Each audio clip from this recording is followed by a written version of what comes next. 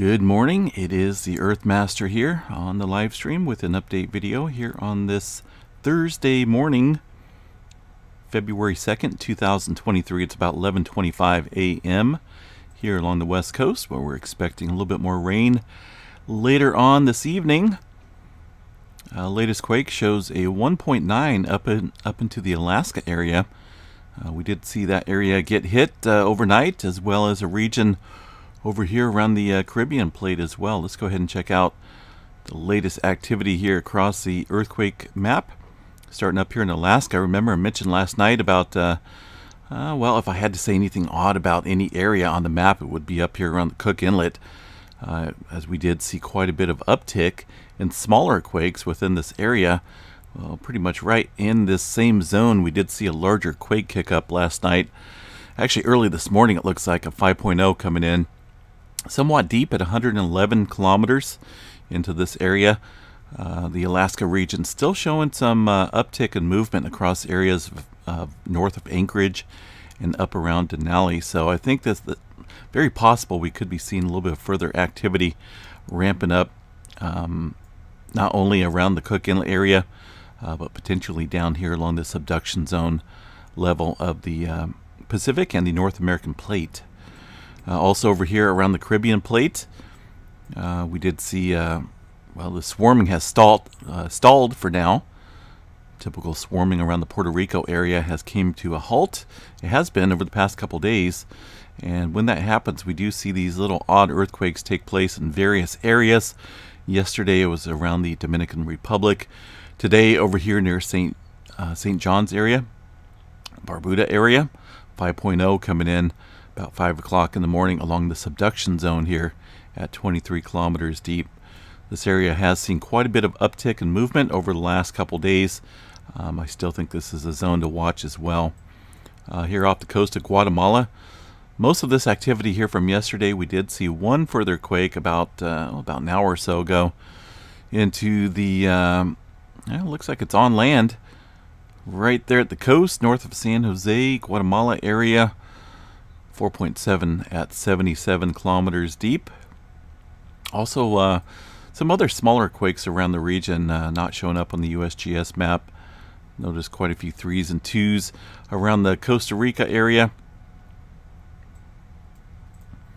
Further down south into the South America region here. Got a little bit of activity kicking off after midnight. Most of it, though, prior earlier, looks like. We did have one 4.6 at about 3 o'clock in the morning. And as far as smaller quakes go, there's not a whole lot listed up here today for the South America region. Tapering off of activity across the Indonesia area, although we're still seeing a little bit of activity, but nothing like what we've seen in the last week or so, about last couple weeks, following that 7-pointer that kicked off out here. And a whole bunch of aftershocks. That seems to come to a halt, and we should be watching for migration. I did mention yesterday to watch areas north here around the Japan Trench, and also areas to the southeast. This area around Papua New Guinea has gone quiet, but we have seen a little bit of uptick in movement around the Japan area with a couple 4s up here. USGS reporting one of those 4s. That one from yesterday, so they still haven't put up the new 4-pointer. That's a little bit further down south along the Japan Trench. A little bit of activity definitely ramping up there. Also into, looks like the northern end of the Java Trench, seen a 3.4, pretty deep one, 165 kilometers deep.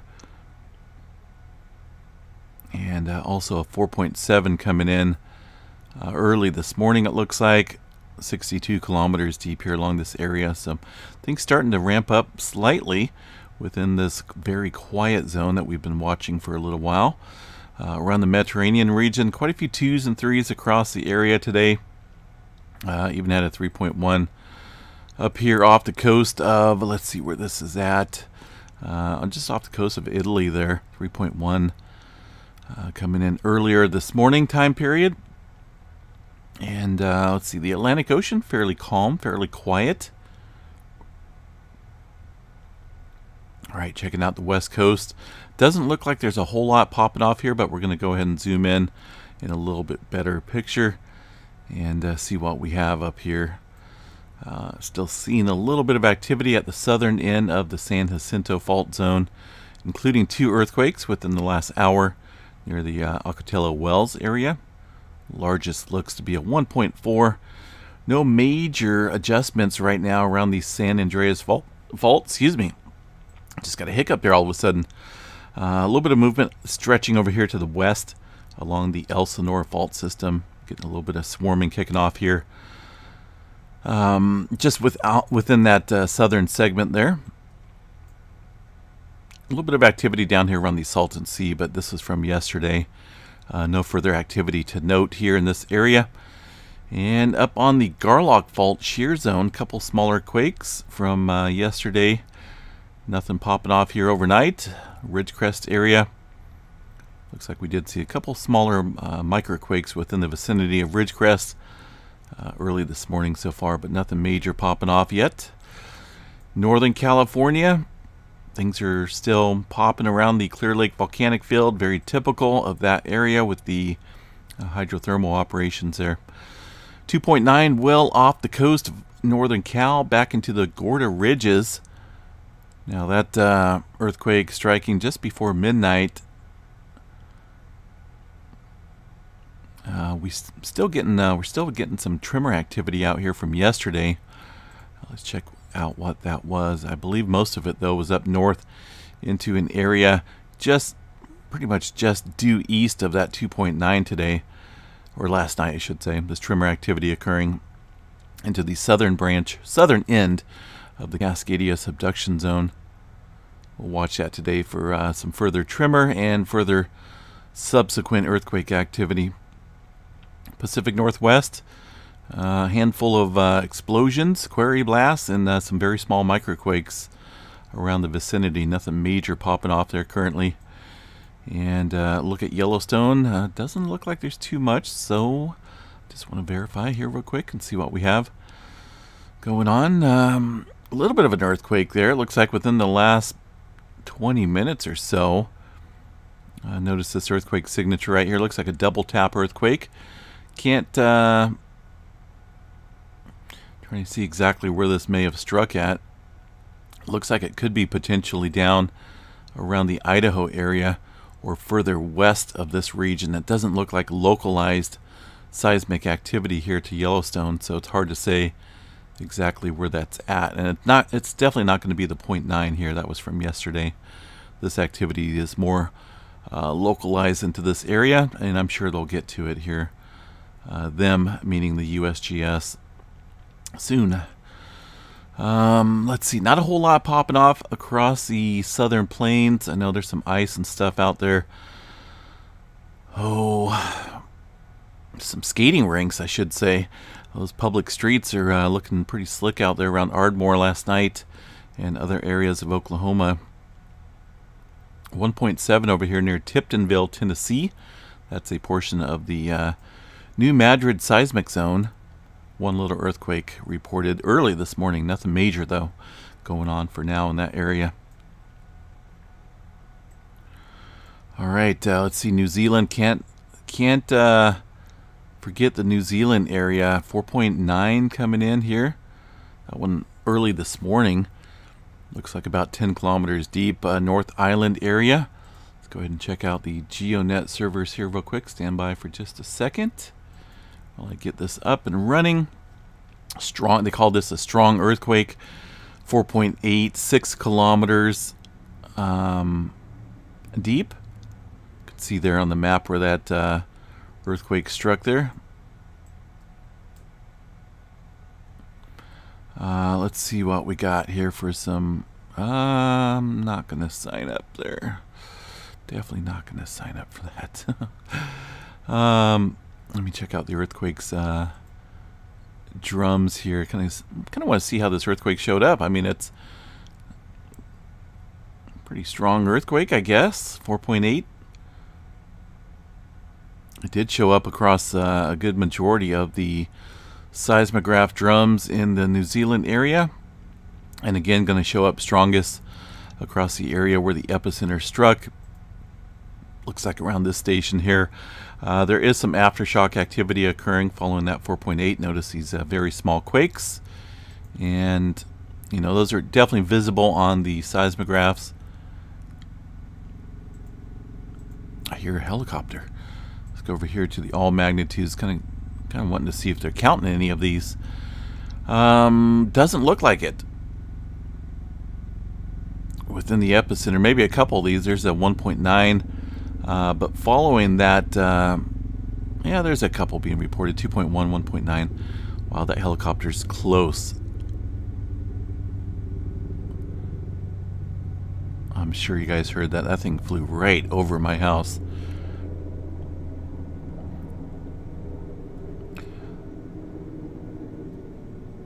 Yeah, but there's looks like there's a few reported aftershocks here following that 4.8. Again, that's a relatively shallow earthquake in that area. See what we got here for the volcanic drums. I want to see if this is there's that 4.8 again.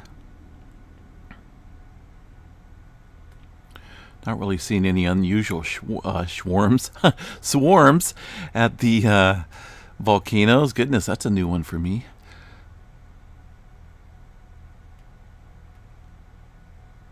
Yeah, but either way, 4.8 showing up pretty nicely there.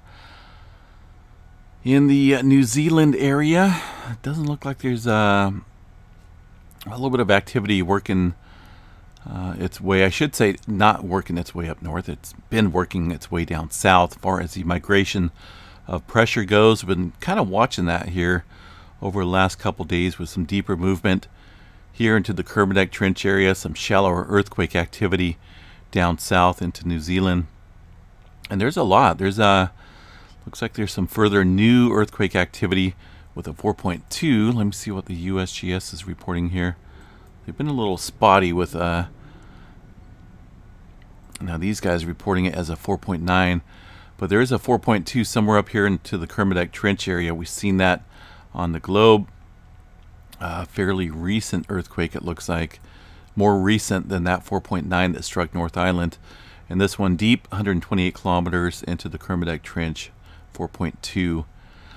So activity definitely worth watching here today as we get some of these deeper quakes followed up. Kind of a bouncing back effect here of shallow and deeper earthquakes around North Island, New Zealand. We'll watch that zone closely today. Not for certain if I have a New Zealand station up or not. Do I? I do. I've got that one up. So that's in the... not for sure exactly where that's at. But Yellowstone there. A little bit of an earthquake right there in Yellowstone. Wonder if that's the one that we were looking at. Or maybe something new popping off.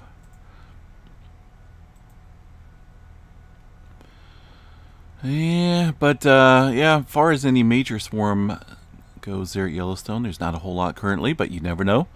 Could speak one into existence here as we're kind of chatting about it. All right, let's see what else we got here, folks. Space weather activity.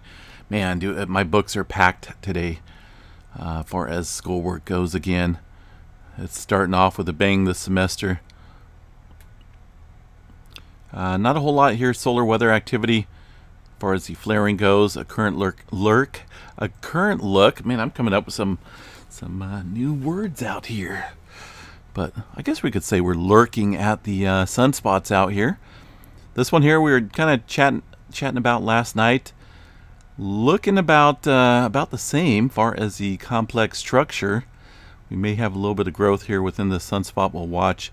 And around the bend here, northeastern limb of the sun, got to watch these two sunspots. It looks like, even though they're very small, looks like they may be growing in the instability department. Looks like they may be trying to get their act together. So we'll watch these two sunspots up here, and then also, of course, this one that's going to be facing into the Earth view here pretty soon for some potential flaring. Right now, 75% chance of a C flare, M flare at 10, 1% chance for X flare. No major auroras expected as far as the 3-day forecast goes. A little bit of unsettled conditions up there currently right now around northern Russia and our Antarctica area. Greenland and Iceland area. Could be seeing a little bit of the green skies tonight. Alright folks, I'm going to get busy on my schoolwork here. I'll be off on the side and of course watching the activity out here today, as you know, it's obviously showing some uptick in certain regions worth mentioning. The Alaska region for one, New Zealand, and around the Caribbean plate, all showing increasing seismic activity here over the past 24 hours. But I think if I had to call it here, as far as a larger quake coming, you know, there's many different zones that are overdue for big earthquakes. But you know, if you look at these regions that have seen uptick in movement over the past couple days or so, you know, all the activity around the Molucca Sea, now activity back building over here around New Zealand, Kermadec Trench, Tonga Trench, that does leave, you know, a big, huge gap in between these two areas, and the westward plate movement is almost always consistent within this area. So we could be looking at a broad area of some potential larger scale movement if things don't build up enough here for a larger quake around the New Zealand area. So we'll kind of watch this hot spot area today for some movement. Alrighty, have a good one folks. We'll catch you guys back here a little bit later tonight. Stay safe out there.